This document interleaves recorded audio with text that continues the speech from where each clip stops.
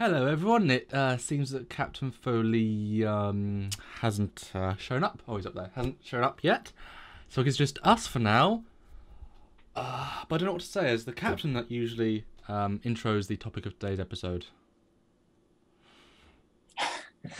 Oh, man. Whew. Hey, Commander. Oh, hey, guys. Sorry, I'm a little late. Been out and about doing some running around and things. Just got back. Started the party without me, I see. Hey, it's not like I had a choice. You were late. Pretty late. Uh-huh. No choice, huh? Last time I checked, these episodes were not filmed live, Samuel. Keep in mind that you wrote this entire script, so you can't blame me for blaming you for running around. It's in the script. And it's the skit, after all, isn't it? So, no blame.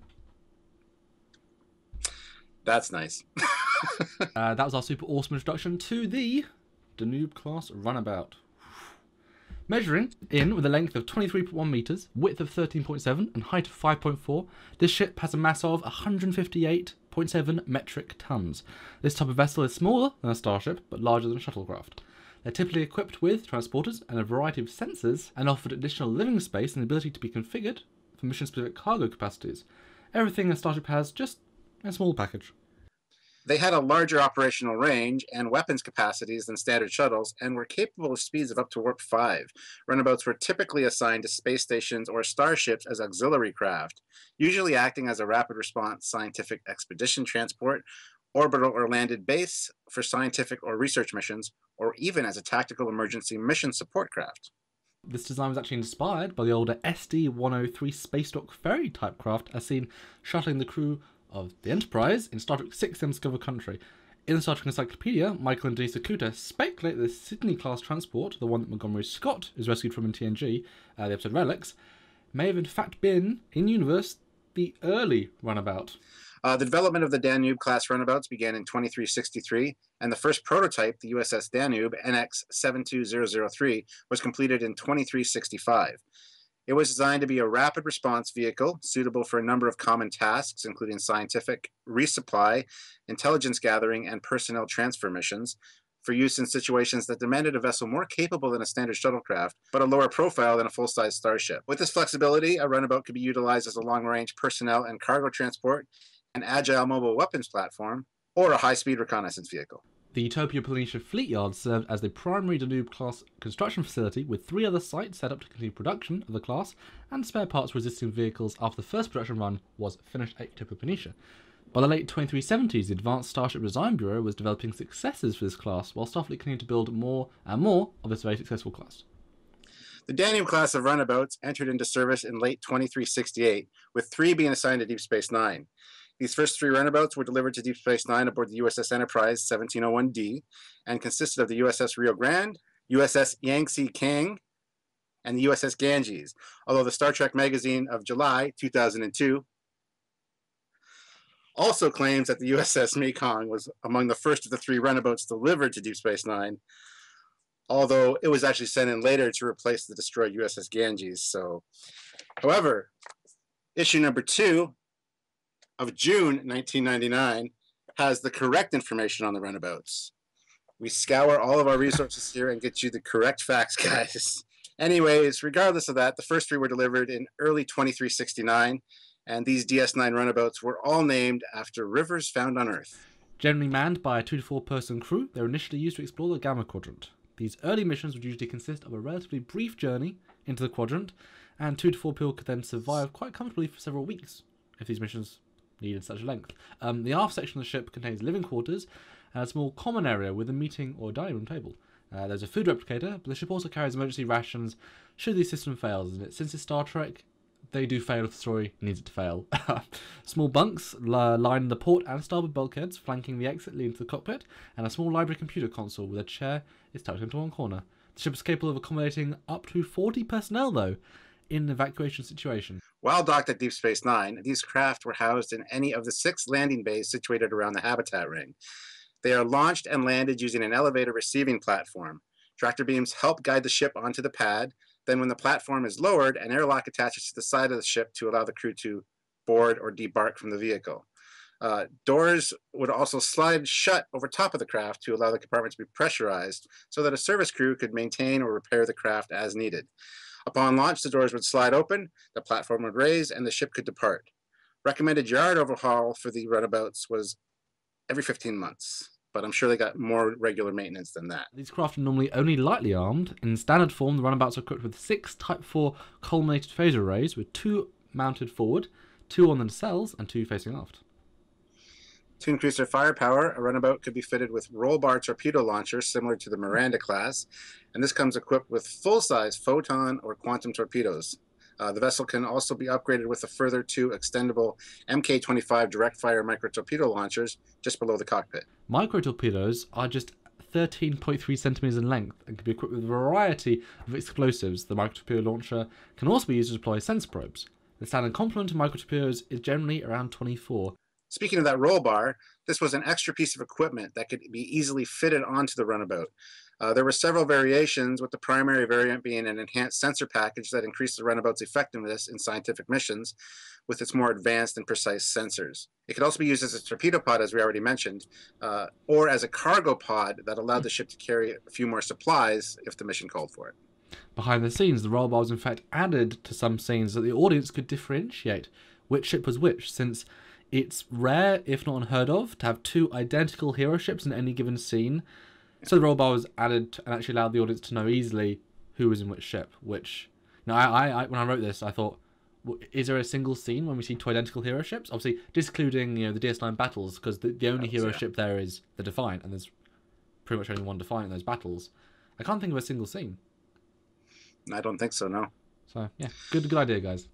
The midsection of the ship contained a detachable module that could be changed for different mission profiles. As a result, it could carry scientific labs, medical facilities, defensive or cargo payloads, depending on the assignment it was undertaking.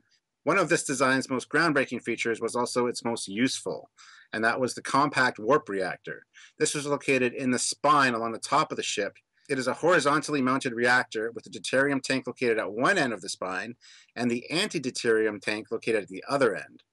A small Jeffries tube is located alongside the warp core so that the crew can carry out any necessary maintenance or repairs as needed. Despite its small size, it was still capable of propelling the ship to speeds as high as warp 5. The impulse engines were located on each side of the craft behind the pylons that connect the warp core to the nacelles. The main computer core of the ship was located underneath the floor of the cockpit, and it used an M15 Isolinear 3 processor, so hopefully 10 times better than the M5 computer processor in TOS, because there are a lot of kinks in the M5. Yeah, there were a lot of problems. Hopefully they've upgraded it since then, and yeah, made it much better. Much better. And this measures in at 2.3 by 2.1 by 1.3 meters, and had a total of 186 isolinear banks and 53 command pre-processors. Removal of just one of these chips can lead to a collapse in the warp core containment field within 10 seconds. Yeah, hold on for a sec. Don't you think that's a bit of a design flaw? Yes. It's one of the facts I uncovered while I was doing the research, and I didn't know if I should include it, but I kind of figured that it was mentioned in an episode. Yeah. I thought it was important enough to put in, but one chip being removed and you have a warp core containment field breach within 10 seconds does not sound safe. I mean, fundamentally, you take this one chip away. Did you just take a chip out? I'm going to put it back. And put it back. It's fine. 8. Oh, okay. Don't do that. Sorry. Yeah. Well, I would assume if you need to access the isolinear chips to do any repairs, you would need to shut down the warp core first. Yeah, that's a really good idea. But you would think you'd want at least 2 or 3, just backup contingency. What if one shatters or one cracks in warp? Anyway, the control and navigation of the runabout could be given over to the autopilot, which is controlled by the said computer core, but of course can also be set by voice command. But this requires an authorization code from a Starfleet officer. The cockpit of these ships had primary flight controls that were duplicated at the 2 forward stations. However, the normal configuration was to have the port or left station set as the mission commander's controls, and the starboard or right station set as the pilot's controls. The main navigation control system is a RAV ISHEC Mod 3 Warp Celestial Guidance System, only the best, yeah, and is located in the middle console between the 2 seats. If there was only a crew of 2, all the tactical and engineering controls could in fact be transferred to these foremost stations. However, with a crew of 4, the 2 control stations located at either side of the cockpit assume the responsibilities of tactical on the left side and engineering on the right. In an emergency situation, the main cockpit can in fact detach from the main bulk of the ship and can either continue to carry on in space in some very lifeboaty configuration or land on a planet's surface. The entire ship can obviously also land or take off from planetary surfaces, as it was fitted with vertical lift vents under the winglets. Another benefit of the Runabout was the dedicated transporter pads. This was a short-range transporter system that was capable of beaming crew members down to the planet's surface from orbit. In the early versions, this transporter was located in an open archway in the middle of the cockpit area, occupying the space behind the control positions at the very rear of the cockpit. This version was open at the front and the rear, and it was necessary to step over a low-laying bulkhead to gain entry. Now, this, of course, if you watched our technology episode on the transporters, was to provide static discharge or other contamination from drifting onto the transporter pads. Yeah, and main transport rooms often had at least 1 or 2 steps on a normal starship to solve this problem. In later models of the design, however, implemented around 2373, the transporter was moved to a room adjacent to the main cockpit area. This, of course, provided more room in the main cockpit. The Runabouts have standard Starfleet life support systems that normally provide a Class M environment, but can also be adapted for life forms from Class H, K, or L-type worlds. A fact file or technology about planetary classifications seems to be in our future, Samuel, as it's really interesting stuff, actually. If a crew member becomes injured or environmental systems fail, the Runabouts are equipped with several emergency systems, including medical kits, 4 EVA spacesuits, and a number of hand phasers. The exterior of the craft featured an aft tractor beam emitter, which was in fact powerful enough to tow at least a large Cardassian Galore warship. Wow. Yeah. That...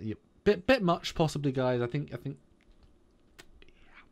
was also capable of being rigged to tow at warp velocities as well. In an alternate timeline, the Yellowstone class upgrade to the Runabout were introduced in 2371 with an enhanced Tetrion plasma warp nacelles. And while we don't know how much of an upgrade this truly was, I wouldn't be surprised if we could give the Runabout at least a warp 8.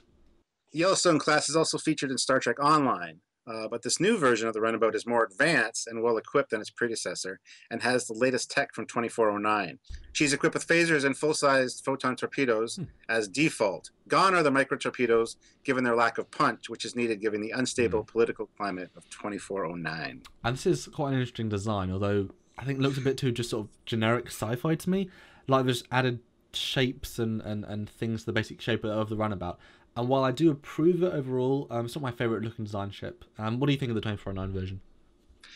I think it looks really cool. Yeah. It looks... Yeah, I like it a lot, actually, to be honest. But I agree, it's more of a general sci-fi design than actual Star Trek. Unless we're talking about a design for a fighter, maybe. Okay. And then I very, very much approve of this design for a Star Trek ship. I think that works because of the sleekness of the new design, plus, you know, the full torpedo launchers, like you said. So I think it, you know, Paragon, quite a good fighter, but it's not obviously not got the long range or Runabout. So I can definitely see it being merged, and yeah, that works for me. I like it. Yeah.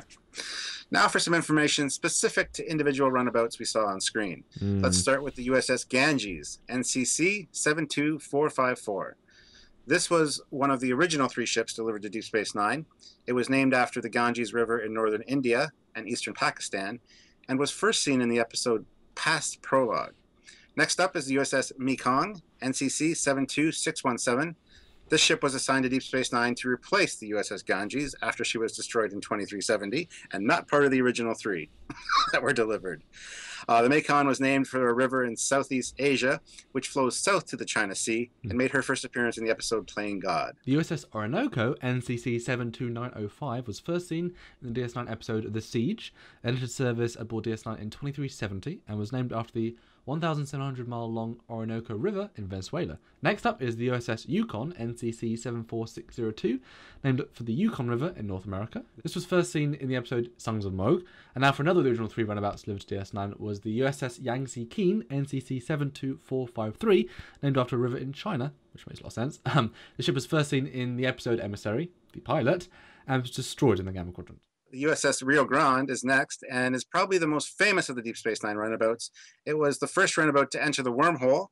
The ship's registry number is NCC 72452, and it was first seen in the episode The Emissary. Named after a river on the North American continent, in fact, I think this was the only runabout to never get destroyed, actually, throughout the entire series, so it's got that claim to fame.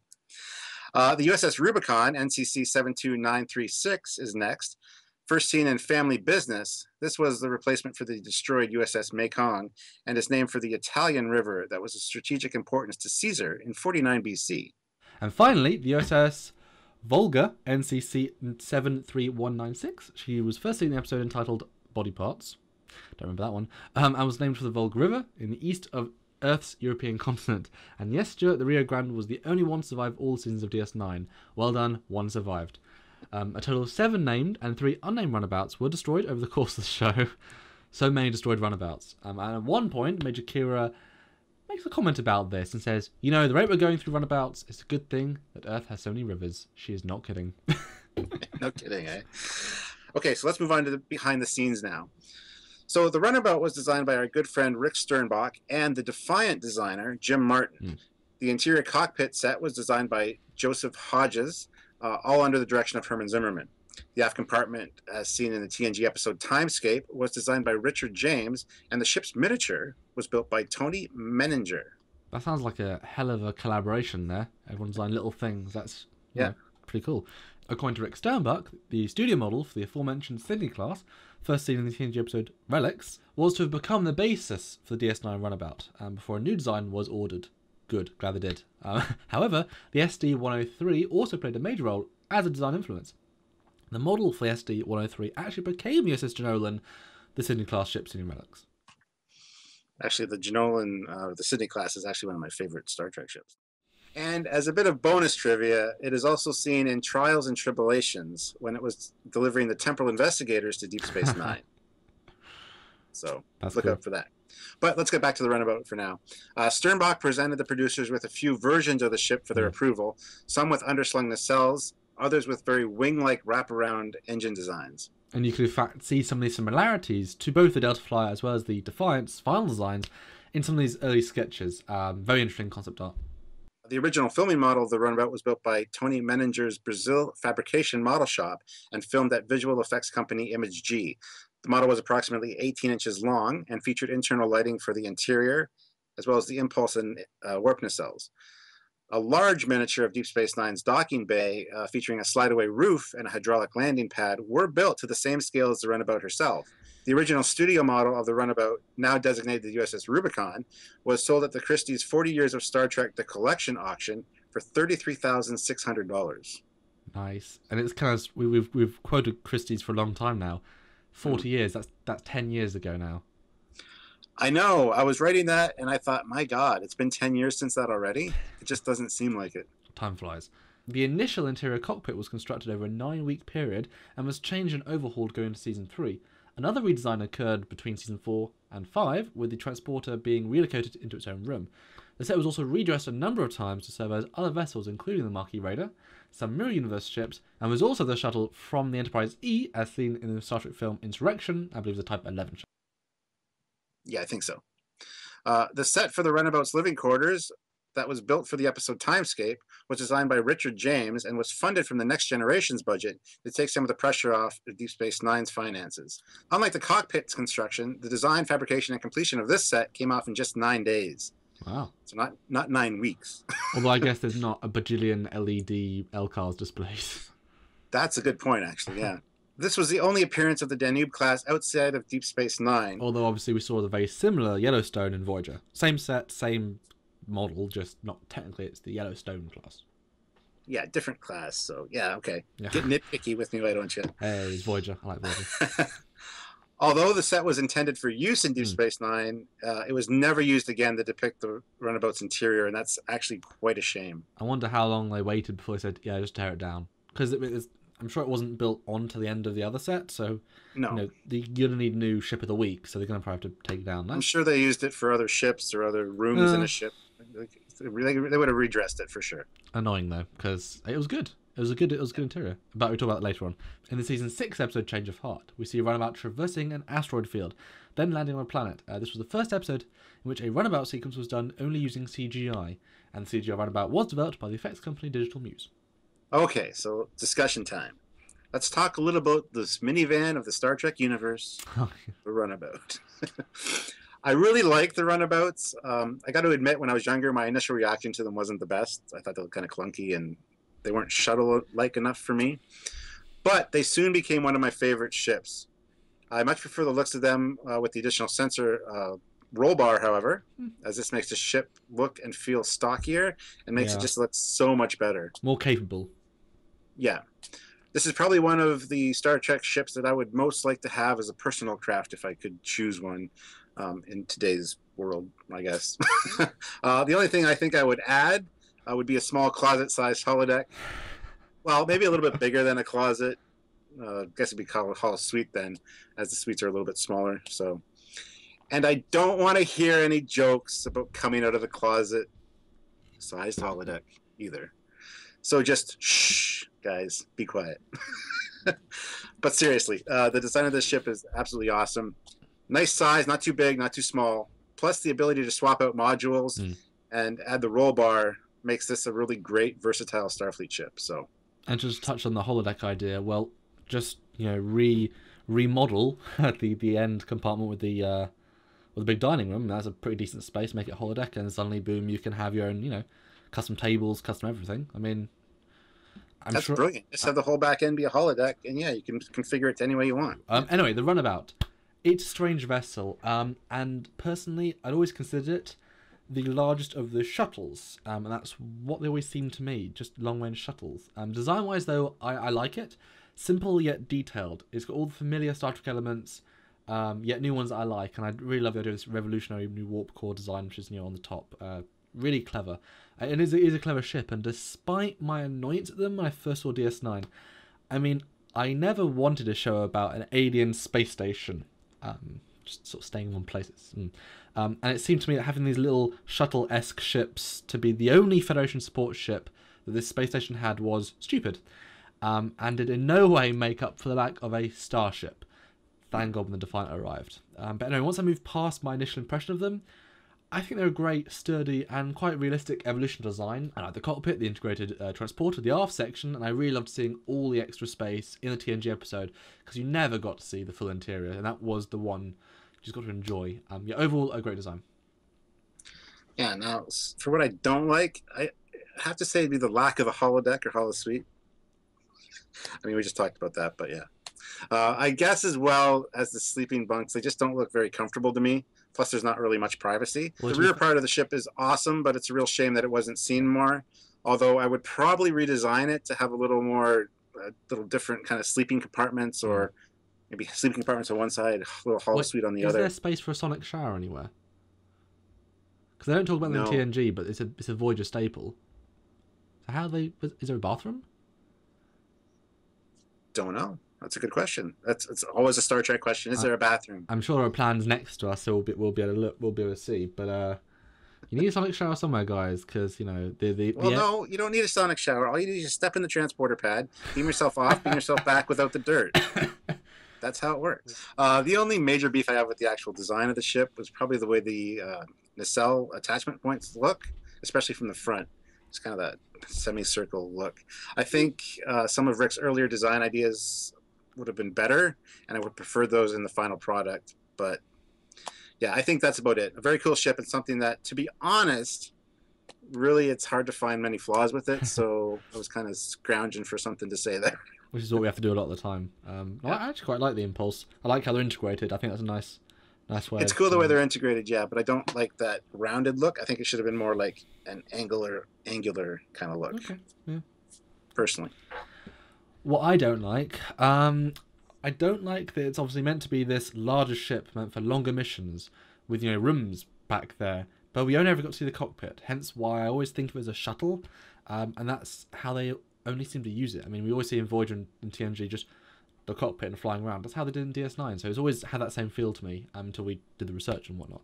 I wanted to see more of the internal space. They really, really missed a beat, and that's why I said it was so rewarding to see the TNG episode actually proving the ship was a capable starship rather than just flying from A to B. It was a true platform for doing the science and doing the really good. I don't like we never got a sense of the real and extra functionality. Come on, it's removable pods. I know it would have meant, building new sets time after time when they keep changing it. But imagine if they had done that. It would have truly been the Thunderbirds 2 of the Star Trek universe. And I would have been just fine with that because different missions, different things, I could have done so much with that. Basically, I like its design, but not really how it was used. Nowhere near its potential. And although that said, another little thing is that, come on, we saw the Runabout destroy way too many ships way too easily. I'm sorry, but it should not be able to rip through a Dominion bug ship like butter. Overpowered. I know it's just for the scene, for the shot, but if you start, showing these ships taking out things willy-nilly, then it just, whatever. Yeah, but the bug ships are like the TIE fighters of the Star Trek universe. Are they, though? They're made to be fodder. Star Trek's always weird with the power of the weapons sometimes. But, still, great ship. Well done, Rick. I look forward to speaking to you about the actual designing element at a later date. Well said. Thank you. Okay, well, that's it, guys. If you need to go do some running about... see what I did there? Oh, I'll wait for the end of the script. Wait a second. Yeah, okay. And you need to get some errands done. Now would be the time because we are finished for today. Too bad you can't take the Trek equivalent of the minivan out for a spin. Unless you own a minivan. That's not the Star Trek equivalent of the minivan, though. Well, just call it Runabout and give it a little roll bar. No, it's not as good. Okay. But that, I'm sure, would speed things up immensely to do that. Also, please click the like button and don't forget to subscribe to become a Trekyards crew member. Also, if you want to be more than a regular crewman and actually become an officer and help us produce the show, get some pips. You Very should important. consider visiting the Patreon page and donating to the show to help us out. Or head on over to Trekyards.com and click the PayPal donate button to do a one-time donation. While there, you can also check out all of our past episodes until we fill your screens with our awesome faces again. Until then, this is Captain Foley. And Commander Collins. Now go. Run about like crazy people. Just don't fall.